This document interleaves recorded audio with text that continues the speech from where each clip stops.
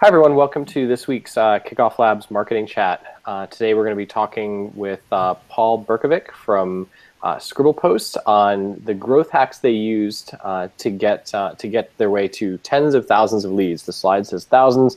We're not going to use a specific number, but we'll say they've been really happy and gotten tens of thousands of leads. What we're going to be talking about today is a little bit more of an advanced use case with KickoffLabs. So you'll see a very interesting way that they used the KickoffLabs platform to boost the virality of the campaign and get probably way more leads than they would have with a traditional approach. And so we'll talk about that. We'll talk about some standard tips of how they promoted the campaign, how they engaged with people throughout the campaign, and we'll show some examples throughout it. We like these conversations to be interactive and more spontaneous. So if you have questions about the topics, about things we're talking about, feel free to post them into the chat. And Izzy from KickoffLabs, who's here, will be keeping an eye on the chat. He'll be answering some of the questions in real time, and he'll look for opportunities to bring up the conversation and the questions live for Paul and I to answer as we go. So like I said, if go ahead in the chat, introduce yourself, maybe give a one-line pitch about your company, and ask your question to us so we can get to them before the end of the chat. So I am Josh Legard. I'm the co-founder at KickoffLabs. We help make it really easy for people to set up viral campaigns like the one you're going to see today, but just really generally, people use our product for product launches, for contests, for engaging existing email lists, to get people to refer friends, to get your customers to spread the word for you on your behalf, because that really is the most effective marketing. And so we believe in creating tools that make that kind of engagement, that word of mouth referral mechanism, really simple to use and to deploy for any sort of contest. And like I said, we're going to be talking today with Paul Berkovic. So he's a co-founder at ScribblePost. And so I'd like Paul to say hi at this point. Hey, Josh, how you doing? Good. It's great to have you here on our chat. Absolutely. I want to start and just ask a little bit about your background. Can you tell people who are here, do you have a background in marketing? Do you come from more the technical side? If you could kind of tell people a little bit about your story, how you got to the position you're at ScribblePost.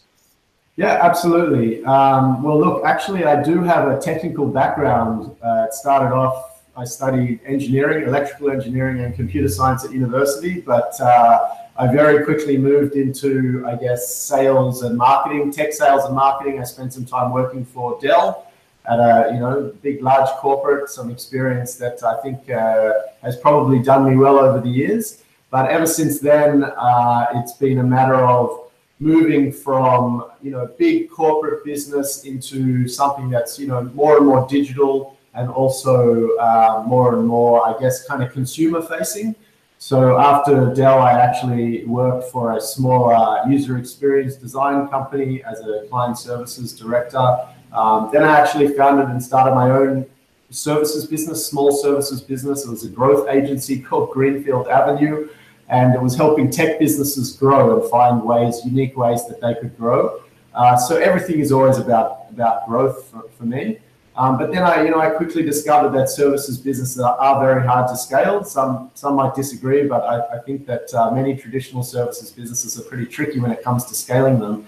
And I had the opportunity to join a tech startup, which was called Smart Sparrow, which is actually an ed tech company. And that was a really interesting and awesome journey. But then I bumped into my current co-founder, Alon Novi, who started ScribblePost. And productivity has been an area for me that I've been looking at for many years, and I guess kind of struggling with before ScribblePost for many years. And I had the opportunity to join, and I just couldn't. I couldn't say no. It was too compelling of an idea, and I was just really excited about it. So yeah, my background, I guess, is technical. I found my way into sales and marketing just through, I guess, a desire to understand how people behaved and what drove them, and trying to crack that nut around how businesses grow. Something I guess I'm still trying to solve. But yeah, I'm not sure. in marketing these days, I find that a lot of people that have this kind of deep interest in marketing, not all of them actually come from a marketing background or a communications background. They seem to come from all walks of life.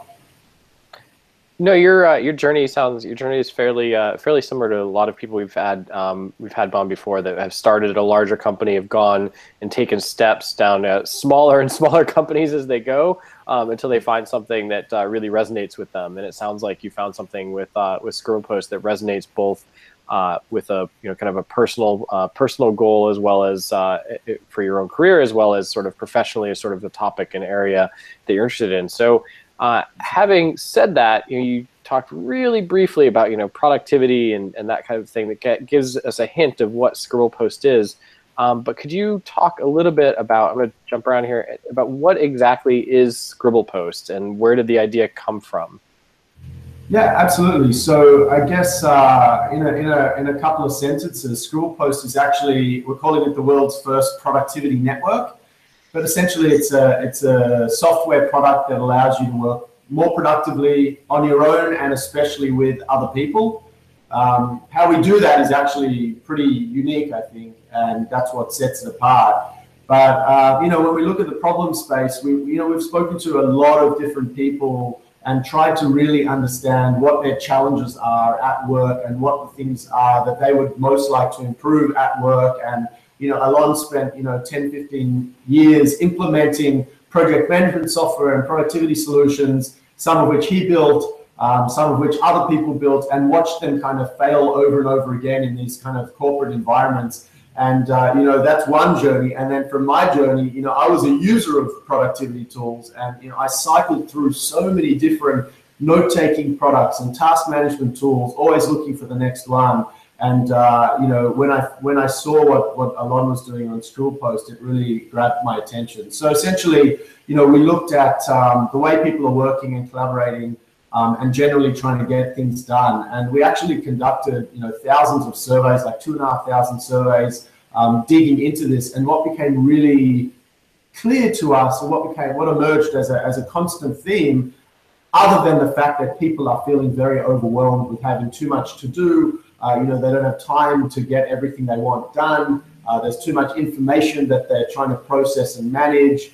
We're online all the time, and we're just completely, I guess if we're online, it actually means we're interruptible all the time. And there's an increasing number of ways people can interrupt us, whether it's email, phone, text, SMS, social media, etc.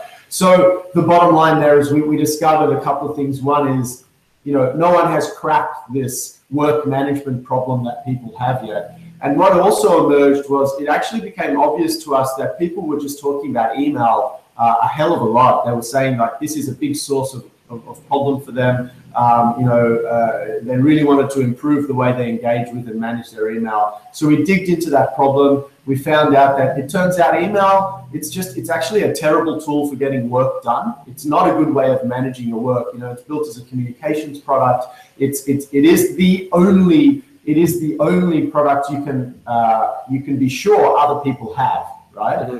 But and that kind of is what leads to this problem. So when we looked at how people use email, it turns out that maybe you've convinced the people in your immediate team to use the same tools you are, but when you look at the real network of people that you work with, customers, suppliers, freelancers, even family and friends, those people are not using the same tools you are, so you have no choice but to use email. But the challenge, of course, with that is that number one, we spend a huge amount of time on email, which is not good, especially if you agree it's not a good tool for getting work done. And number two, we end up having to use all of these other tools to compensate for this: note takers, task managers, project management systems, and even other communication tools. So with ScribblePost, we brought that together and we created what we call the world's first productivity network. And essentially, it allows you to, if you think about Facebook as a social network that lets you capture and manage social information, you can think about a productivity network as a way to capture and share productivity and work-related information like your notes, tasks, projects, emails, all of that in one place. And I guess there's two key things about it. The first is you can work with anyone. So the whole point here is that you don't need to convince other people to use ScribblePost to work productively with them. It actually doesn't matter, what business they're in, what tools they're using, where they are in the world. You can use ScribblePost to work with anyone. That's a huge differentiator. And number two, the way we've built it is we've kind of modeled it on the way people naturally scribble notes on paper. So it's a very free-form, free-flowing, flexible experience that works into your natural workflow of what you're doing already. So those are kind of the big things. And at risk of taking up the entire interview talking about ScribblePost, I'm going to leave it there. But if you've got any other questions about it, just let me know. No, it's a fantastic description. I do want to go back because the conversation's always go in interesting directions, and I think some of the people that are watching and will watch this in the future might have picked up on something you said, which was that you guys, you had this idea in a space and you conducted thousands of surveys for people. This is before you did this launch campaign with KickoffLabs. I'm assuming, correct? Well, actually, we used KickoffLabs to gather a whole bunch of leads from whom we sent surveys to. So both, actually. We did surveys beforehand, but we also did surveys with some of the people who signed up through the KickoffLabs campaign. Okay, so now I have more questions related to this. So it's fantastic to dive in. So before you started gathering emails with KickoffLabs, who did you decide to survey and how did you find those people? It's a question that comes up as people think about validating their ideas before they do a larger campaign.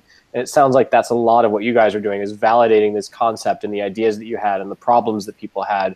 And so how did you go about finding the right people, the right folks to validate the ideas with? And I think this will come back later when you talk about how you marketed ScribblePost ultimately. Right. Well, I think we kind of subscribe to the lean startup model. We kind of believers in that.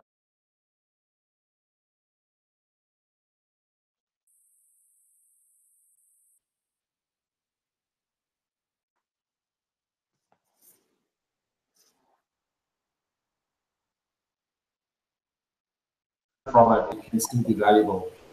So we just wanted to get out as early as possible and start validating our ideas. I mean, I don't think it matters how much experience you have and how much you've kind of thought about or planned an idea out. You never know how people are going to receive that idea. You never know what people are going to say about it or whether they're going to love it or hate it. So you want to start testing not only your product, but also your messaging, I think, as early as possible. So, and that's what we wanted to do. So I guess to answer your question around like how we found the right people, that's a great question. Like with most of the stuff we did, we created a bunch of hypotheses around who we thought would be interested in our concept, and then we systematically went and tested it and tried to see where we get the best result from doing that. And then when we started to get like a hit or a spike on something that we were doing, whether it was even anecdotally where a certain group of people started to say really positive things, or even if it was based on data, then we dig a little bit more into that and start asking a few more questions, I suppose. So we started out with our own immediate networks, of course. I think that's where most of these most people start, and then we grew out from there. And that kind of gets us to the KickoffLabs part of the story. And so what made you guys decide that you wanted to do this sort of viral launch campaign in the first place? Yeah, well, I guess there's kind of two elements to that. The first is, as I mentioned, we just wanted to get out early and start testing ideas. And, it turned out that actually KickoffLabs was a great tool for doing that. But also, as a lean startup, you want to leverage every person you have as much as possible, because you don't want to, you don't have the budget to go into a full-scale marketing campaign, an acquisition campaign. Each person is precious, not just from a kind of user perspective, but from a learning perspective as well. And so I became really kind of actually a little bit obsessive about doing one of these campaigns, because I wanted to make sure that every time we signed someone up, we were able to get them to tell other people about it. I guess that was kind of at the essence of it. And that led me quite frankly, on a pretty deep search online and asking other people to find the right tool, we were very determined not to spend our development resources building something new when I was sure it was out there being done already. And for a time, I couldn't really find anything, to be honest with you. It wasn't that easy to find because you never know what search terms to use and exactly what it's going to come up under. But I came across KickoffLabs and it was a no-brainer actually. It was exactly what we were looking for. So talk about that for a second. So I mean, you kind of got at one of my next questions, which is why you were looking for a platform in the first place instead of building it yourself. It was primarily because sounded like you said it was because you were sure that something must exist at this point, and it also sounded that you wanted to keep your development team focused on the actual product and iterating on the product behind the scenes. I had read some awesome articles about some viral campaigns, or let me rephrase that. I had read some articles about some awesome, referral and viral campaigns, and I thought to myself, I want some of that. Like, that sounds really good. But implementing that is another thing altogether. I think that it's a pretty tricky thing to get right. Actually, there's a lot of technology involved. There's a lot of human factors involved. So it's all about the behavior of people, and that's often can be pretty hard to predict. So I knew that we wanted to have that mechanism that allowed people to bring their networks once we got them on board. Mm-hmm. But I also knew that we didn't want to get into the reeds of figuring out the mechanics behind how to build a viral platform. I mean, our devs are fantastic. I'm sure they would have had a good crack at it. But we're building a productivity platform, and anyone you ask that's in that space will tell you that is a entirely non-trivial problem to solve. That is not. We're working on the problem of what is the best way to work, and that's a daily challenge for people. It's a very personal challenge. There's no one-size-fits-all for productivity. Yep. It's a complex thing to get right. So it's not only that it's a complex software, but it also has to be very simple for people to use. And I think that was a big enough challenge for us to take on without having to figure out a whole bunch of other technical challenges. So I mean, that's kind of the desire, the reasoning behind why we didn't want to build it ourselves. Does that make sense? No, absolutely, and I think it resonates with a lot of people out there. So let's talk about the landing page and the copy you guys used. I know that you guys use several iterations of both thank you pages and landing pages, and you guys are probably testing throughout the campaign. But when I see the page here, you were using KickoffLabs behind the scenes via our API to collect an email address and power the referral, and we'll get to that. But I want to first know about how you guys came up with the imagery, the brand, the copy that's on this page, because when I read through the copy on the page and the headlines, and hopefully people can see that on here, and the slides will also be available for download afterwards. But when I read it, some things that stand out are, I see join the world's productivity network, and it says no more information overload. And then I see, the next sort of things that grab my eyes are join now to reserve your spot and get early access. And so, if people scan for headlines, those are what they see first. The page is really simple. It's clean. It feels intuitive. I assume these are all things you were trying to convey in the page. So talk a little about how you came up with the copy and the brand messaging that's on these pages. Yeah, sure. So I guess there's a few questions in that. One is, it really started with the problem. We knew that people had this. We talked a bit earlier about the research and the problem space. We know that people have this problem, right? We know that people struggle with the way they manage their work and they want to be more efficient and productive. And it's a very broadly experienced problem. It's very widespread. So I guess that's kind of where all of this started, and that's where the product came from. But just because you understand the problem very well, and you may even have a great solution, that certainly doesn't mean that you understand how people are talking about it, or what they want, what they need to be told to understand your solution. And I think that's one of big problems that tech startups in particular often fall into, which is that, you know, they're using their own language, which makes sense to them and maybe doesn't make as much sense to everyone else. Pardon me. Or they, you know, they invent new language, which again is kind of meaningful to them and maybe their friends, but not so meaningful to other people. So you want to be really careful with that and make sure that you're, you know, you are talking the right language and that you're appealing to as many people as possible. So, you know, we thought about the core concept. You know, the core concept really is around the productivity network. And that's something that, you know, we did come up with. That is a new concept and a new idea and really a new technology. And, you know, but we still weren't sure, like, is that terminology something that we should use to talk about? Is it like, should we talk, you know, more deeper about the features? You know, should it be entirely like benefit based? And we had conversations with people, like we talked to people in our target audiences. We understood like what made sense for them.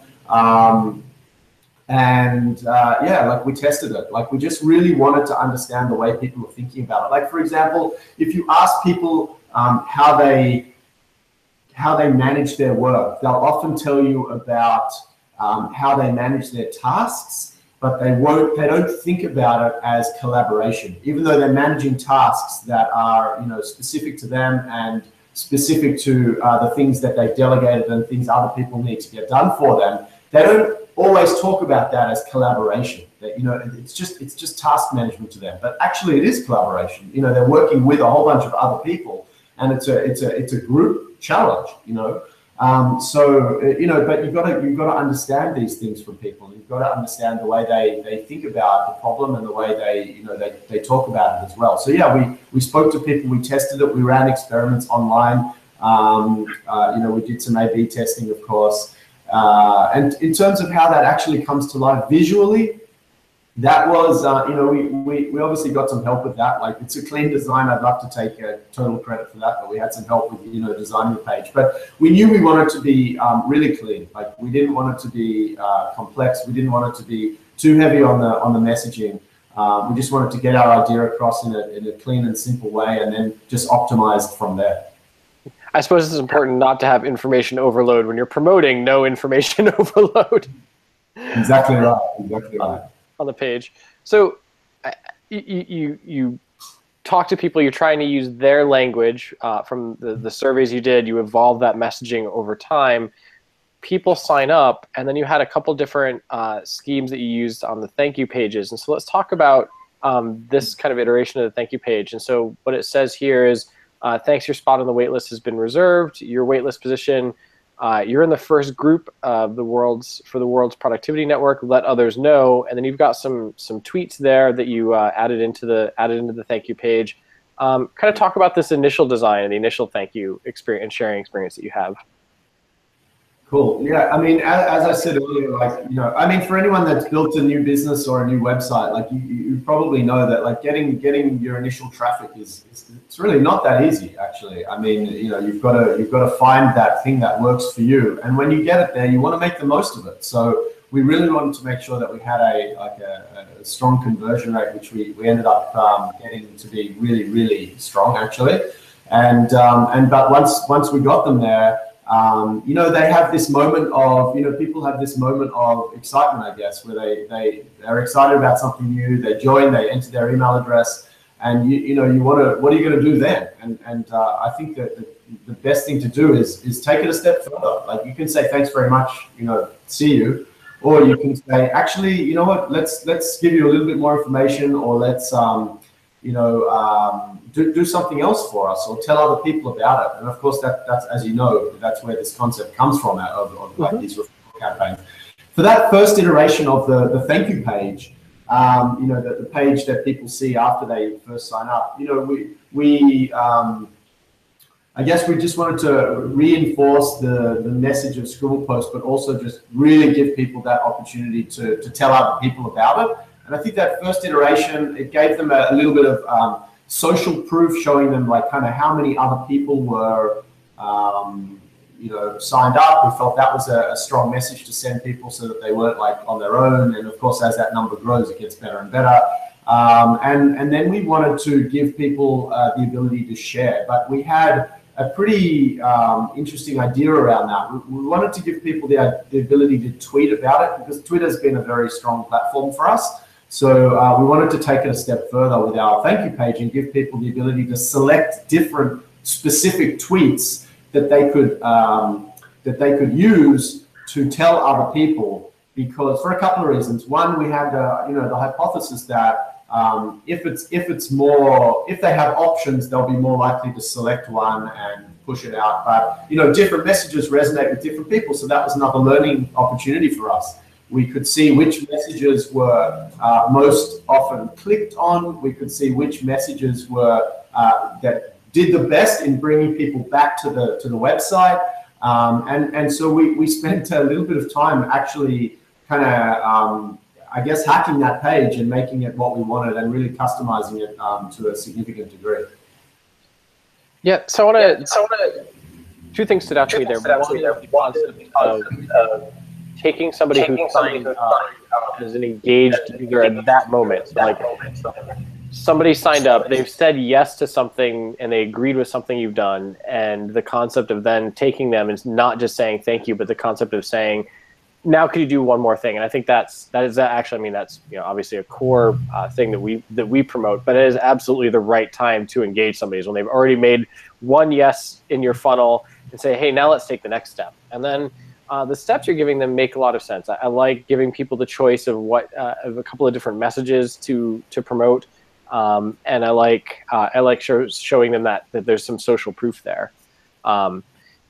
Now let's talk about this the next version of the sign up page. And so this is a little bit more custom. It's something that you guys built, and I want to talk about the referral scheme that's happening here on this page. And so you've got sign up done. There's a video. You're giving them some more information, and you're saying grow your personal productivity network, and you're asking for email addresses. So talk about what happens here. Well, let me talk about for a second actually why we developed it. It's the second page, and you can see that there's more investment involved in that page. Now, the reason was because the other page worked. It was an experiment we ran that got good success, and people were tweeting crazily. Like, people love that, and in fact, that tweet mechanism, we actually ended up building in the ability to have say 20 tweets hidden in the background, and they automatically the page randomly served different tweets to each person. And we even optimized the number of tweets that were there. Like, we could have had as many tweets as you wanted, but we found that giving people choice of which tweet to serve was good, but you didn't want to give them too much choice, so we narrowed it back to 2. But those 2 tweets actually randomly served from a pool of other tweets so that we could test a whole bunch of different messages. But people loved it. Like, a lot of people tweeted from that page, and that was awesome because, like, obviously, we were getting hundreds of tweets every week sent out to people's networks, which was really significant. And because of that strong response, we decided, like, let's invest more. To the point that we actually, produced a video that you can see on the slide that you were showing earlier on that newly designed page. That's actually a video that gets served to people after, because we thought, like, how can we really capitalize on this moment that people have had after they sign up? They're excited. Like, our website's pretty lean on information. It just tells them just enough to kind of come on board. It doesn't really give them essays of data about, or information about, like, what we do. So we wanted to, I guess, reward people and encourage them to be more involved. So we had this video produced, which tells you about, ScribblePost and the productivity network. But then we also thought, what, this is that critical moment.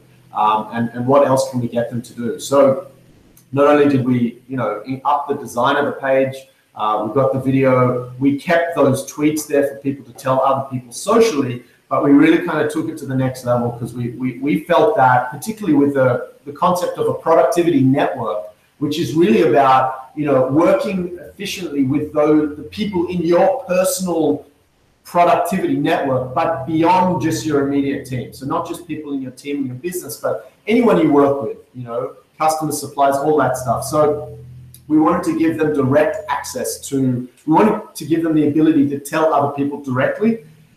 We got this idea that maybe we could actually build into the page the ability for them to just put in the email address directly, right? And so we kind of invested a little bit of development effort in doing that. And as you can see there, built in an email form that allowed people to just put in the email addresses of the people they work with directly into the thank you page and invite them directly from there.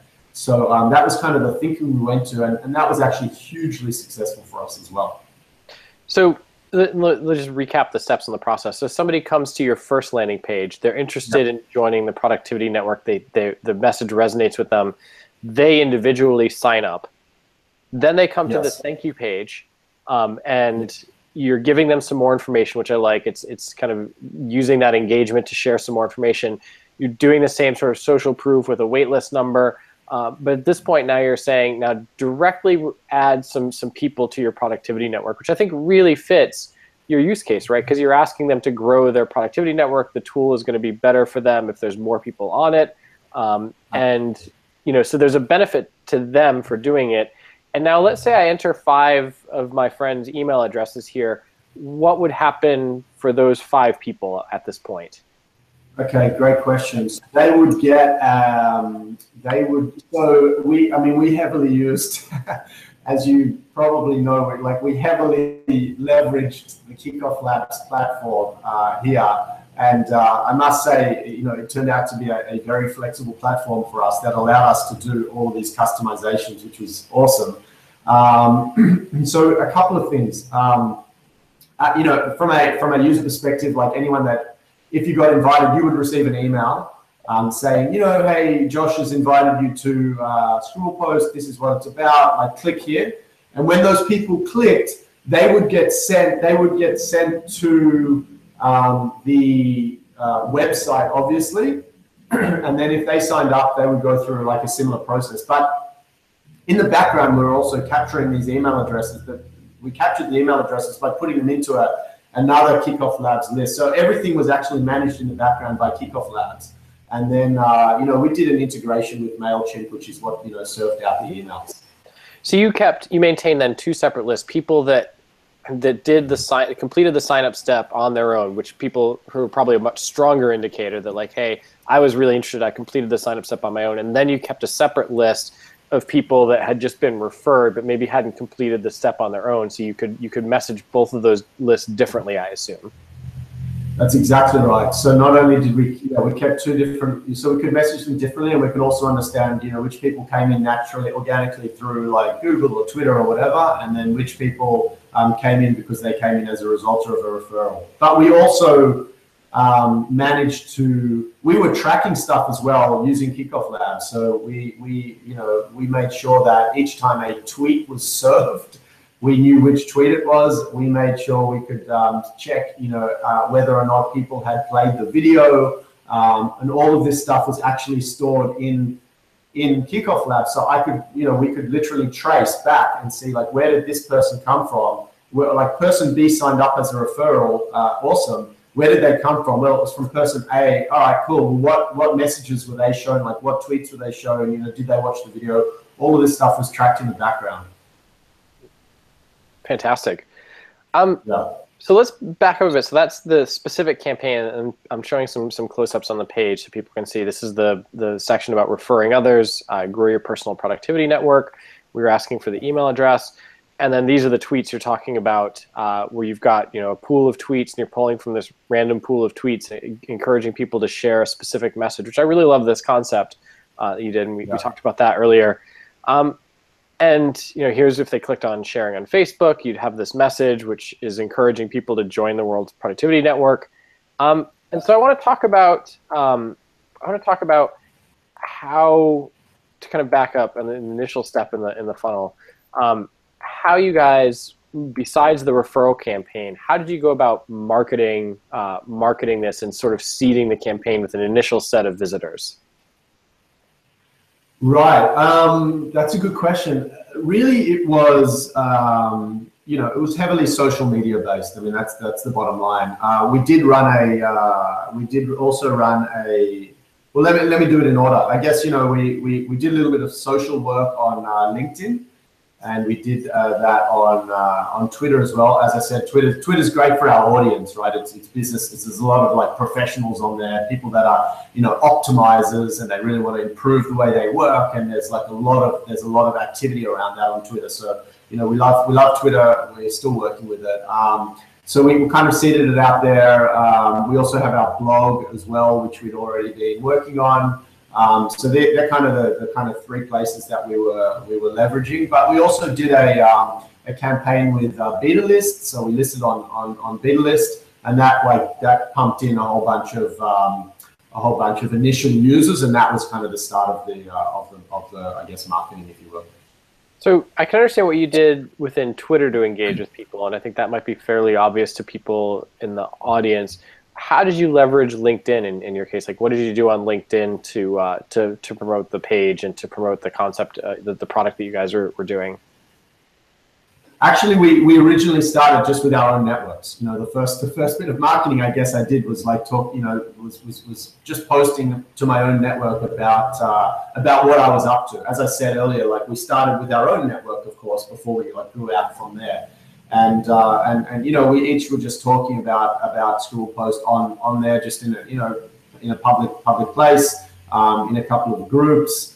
And we went from there. It was like, I guess, more of a grassroots kind of effort when it comes to LinkedIn, but that was like in the earlier days.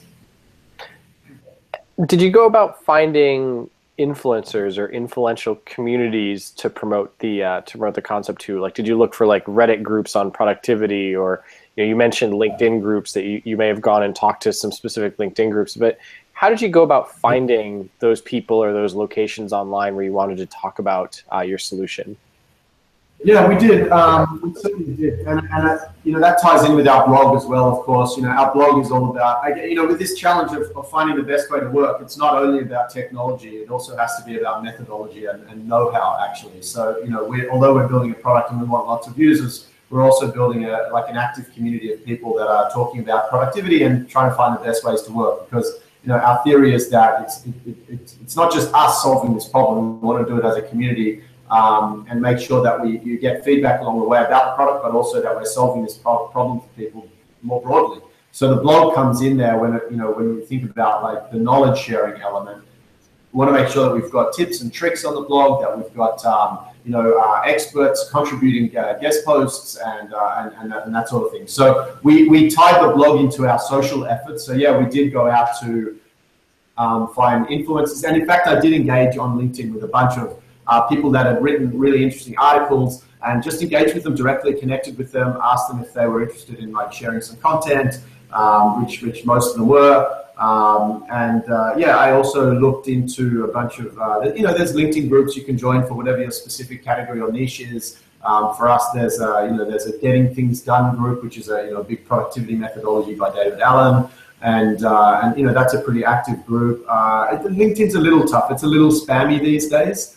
But it's certainly still good to have, like, there are some real conversations you can have with people, but I always find that those one-on-one connections are the most powerful, to be honest. Absolutely. I mean, I asked specifically because we hear that quite often, that the number one source for leads and for seeding traffic is from sort of the influencer community, and making some personal connections and getting them to talk about you, because you have the audience you have, right? But other people have the audience that you don't have yet that you would like to have. And so your best bet is always to seek out the audience that you don't have yet that share the similar mindset of what you're promoting. And so it ends up being typically the most valuable strategy. And would you say that was the case? And aside from the referral strategy you guys were doing, would you say that was the most important thing you guys did for marketing, was creating those connections and getting them to talk about your solution? Look, I have a sales background. I spent a bunch of time in sales. I think the best marketers are people that are engaged directly with their customers. Number one, right?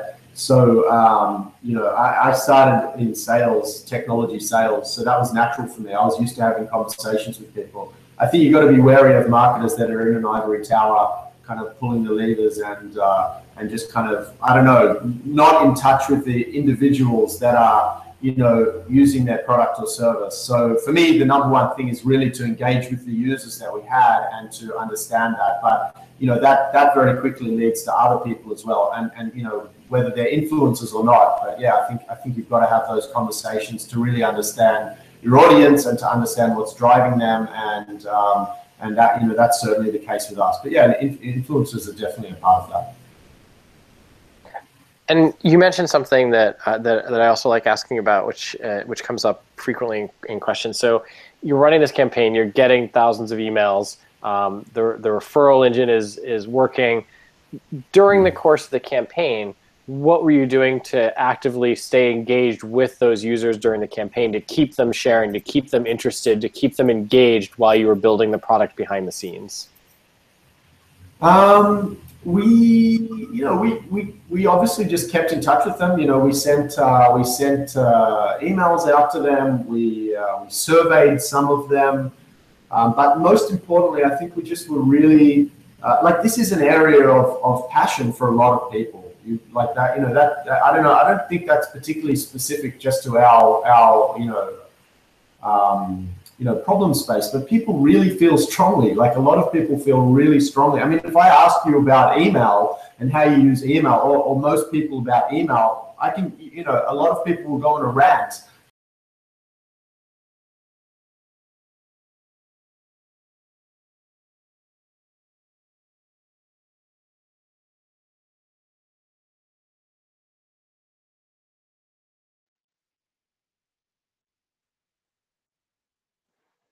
The platform to have that that voice and that communication.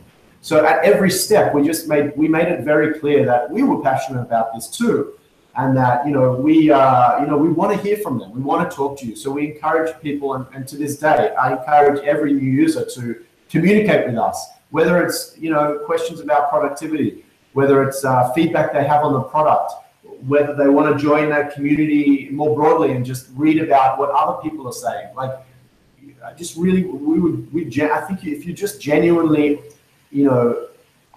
interested in what people have to say, that's a key thing. So that's been a focus for us, just getting that message to our user base and to the people involved with ScribblePost, and just make sure that we really want to hear from you. It's a really important thing. We don't think that we've got all the answers. We're 100% committed to getting to a place where our product is a must-have product for as many people as possible.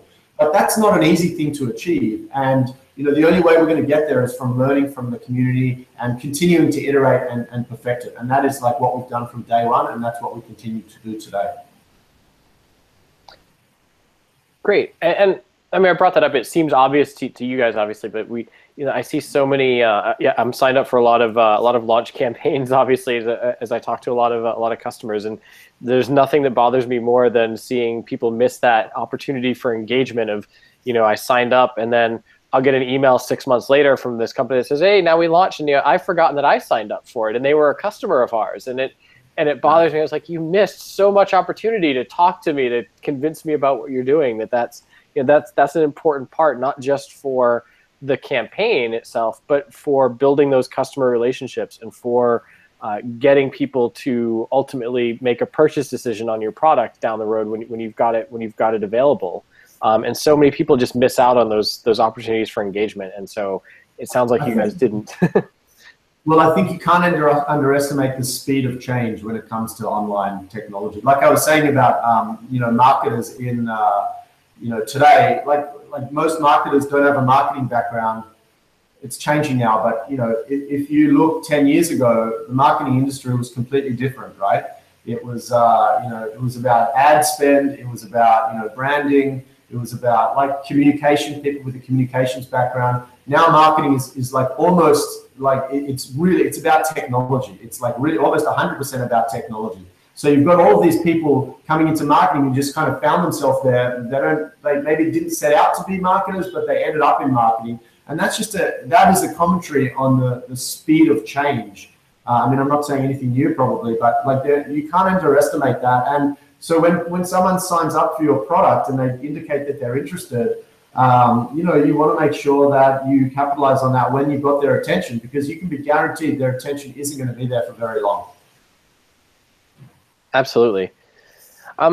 So we're getting close to wrapping up. We had some conversion rate and boost numbers, but you guys were using our product in a really interesting way. So this isn't actually your viral boost and your conversion rate numbers. Would you mind kind of sharing in broad terms what you guys saw for an initial conversion rate and what percentage of your leads were coming from that referral mechanism? So we had, I mean, we improved our conversion rate significantly from like what would be a more standard, maybe like 5 to 10% conversion rate. We actually got it up to 25% plus, which is the highest conversion rate I've ever experienced as a marketer. And I think that's testament to, you know, partially the space that we're in, but also the, you know, we, as I keep saying, we really tried to understand what people are doing in the space and talk to that need that they have. And the feedback we had from people was really useful in doing that. And of course, A/B testing goes along with that. And so, yeah, we got the conversion rate to 25% plus, which was awesome. And then we you know, built in this viral mechanism. So we had kind of these 2 calls to actions on our thank you page, you know, the KickoffLabs thank you page. And that was, you know, tweet. So tweet and tell other people, which then brought a bunch of more people back, you know, other people back in. But then we also had this email capability where you could put in up to like 10 or 20 email addresses and directly invite people that you know. And as a result of those 2 things, it actually ended up boosting our numbers by another 25 to 30%. So, you know, it was actually a really significant referral boost, if you will. So roughly, you know, 25 or 35% of the people coming through were coming from a referral from other people, is what I'm hearing. Absolutely. That's fantastic. So I don't know if I haven't looked at the chat. Izzy, are there any questions that we could answer? Specifically, we had a couple questions. But it looks like you guys kind of pretty much answered. They were kind of just wondering how, you know, what other type of ways they actually generated buzz regarding the actual campaign, whether they were featured in like publications or blogs. But you know, it was actually answered that they were doing some you know, a lot of one-to-one reach out via LinkedIn. Are there any other things that you guys did, Paul? You know, to actually promote the actual campaign? Anything? You know, I guess a better question would be like, what would you guys consider that was the best strategy that worked, you know, as far as getting people to the page, as far as getting people to actually sign up and convert? Yeah, look, I was going to say that, yeah, I guess the main mechanisms, as I said, were kind of like, you know, social and blogging, like content marketing and social marketing, kind of the big things. But, you know, we're a beta product, like we're still in beta right now, so we haven't gone out and done any big splash marketing, and I think that's, you know, we haven't done any big launches or any PR or anything like that. So everything we've done, we consider to be like really organic kind of growth, organic acquisition and organic growth, including all of the stuff we did with KickoffLabs and all of the referral mechanisms we implemented. So I guess, as I said, Twitter's been a really great source of traffic for us. And other than that, you know, it's blogging, it's outreach, and all the referral stuff. So I mean, I would actually put up the referral campaign as a significant win for us. It's something that I'll do again. Outstanding. So any final bit of advice you would give to somebody who's you know, going through the process of starting their own company, or, you know, what's really important, and just sort of like one bit of advice you would give to somebody who is about to go through the journey that you've gone through in the last few months? Where do I start? Just, I guess, drawing from our own experience, I would just say learn as much as you can, as quickly as you can, and as affordably as you can. I don't like get started quickly. You know, it's very unlikely you'll be able to develop and implement your end goal, your end game first. You know, start with something that you can test, that you can put out into market, and learn as quickly as you can, and not just from a product perspective.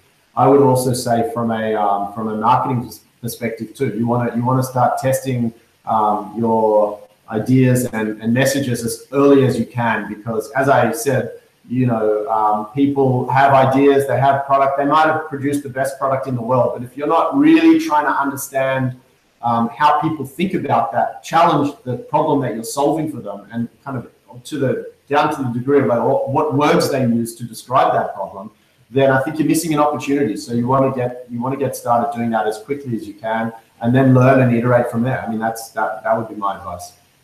So start learning as quickly as you can, and start as efficiently as you can is the number one bit of advice. I think that's a fantastic bit of advice for people.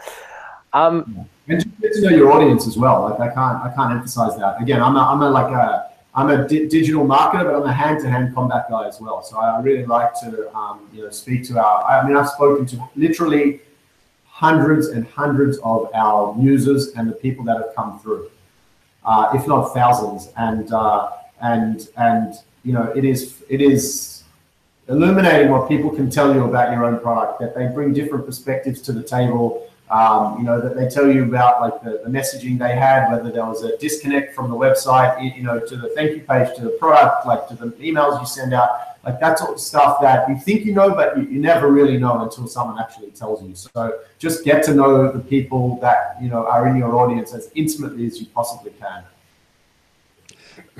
We have one final question in the chat. It's from TST Fam, and he is asking, how many emails did you guys start with, and where are you at now? I know that you weren't going to be sharing specifics, but I mean, in our title of the event, we'd said that it was thousands. We actually mentioned that it was probably up there in the tens of thousands. Obviously, we don't want to be super specific, but I mean, I just want to be clear that it didn't happen for you guys overnight. You guys have been consistently collecting leads, as you said, for several months now, and that's how you guys have actually reached that number, right? Yeah, look, I mean, where did we start? Like, I guess we did have a bunch of leads before we implemented the KickoffLabs thing, but it was a small number, and as I said, to kick it off, we did list on beta list, which was a little bump in traffic and leads. And then we grew from there, and it is, as you said, like it's in the kind of tens of thousands. I won't give the specific number, and it's changing every day. It's growing every day. But yeah, we were really interested in building mechanisms that scaled and that kind of ran themselves in a sense as much as possible. So yeah, that's kind of what we did. So my final question is what's next for ScribblePost? What do you guys? What's in the next immediate future for your company? Good question. Well, it is the world's productivity network, so we want to get the world onto the productivity network. Growth. I mean, I live and breathe growth. It's all about that. Our product is actually, it's pretty robust at this point. So we have many people using it every day, which is very exciting for us. And we continue to iterate. We release new updates and features like basically every 2 weeks, like clockwork. We're just growing from here, and we want to take to the point where it's it's a household name, I guess, like most kind of tech startups. Great. And so how can people get in touch with you or ScribblePost if they want? I've left on this last slide for comments and questions. People can email support@KickoffLabs if there's comments and questions on this specific webinar and topic. But if somebody wanted to get in touch with you, Paul, or with ScribblePost as a company, what's the best way for them to reach out?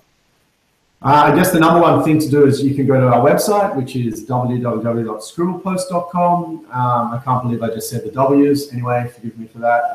It's so old school. Otherwise, if you want to contact me, just email me. It's paul@scribblepost.com, or you can reach out to me on Twitter, which is just @Paul_Berko, BERKO. If you wanted to, there's always support@scribblepost.com as well, which is, there's a bunch of us there waiting for the messages and helping people use the product and answering questions and things like that. So yeah, I'd love to hear from anyone that's out there that's interested in the product space, in the product, even in the marketing, whatever. I'm very open to having a conversation. Great. Thanks for joining us today. I think there was a ton of really useful information here, a ton of great tips for people And I'd love to hear what anybody thinks. So feel free to hang out in the chat. Let us know what you thought about the conversation, or feel free to drop us a line at support@kickofflabs.com and let us know what you'd like us to chat about next. Thanks again, Paul. Thanks for having me. Have a great day. You too.